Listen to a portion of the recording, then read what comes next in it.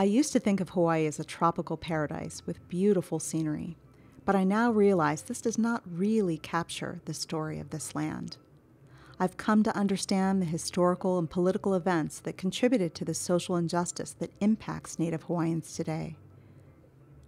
Healing from cultural historical trauma for Native Hawaiians requires reclaiming those things that have been taken from them. Part of these efforts have to do with the land restoration projects that focus on bringing back to life the land of the past.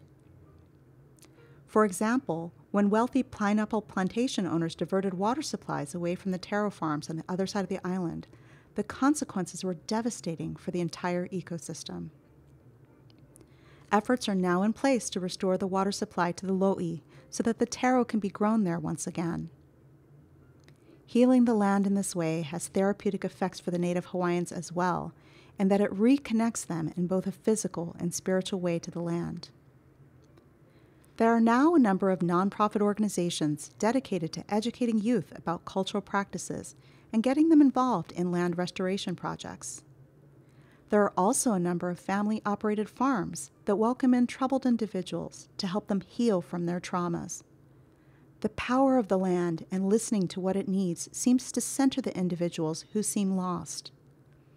Putting both feet on the ground and tending the land is both therapeutic and sacred.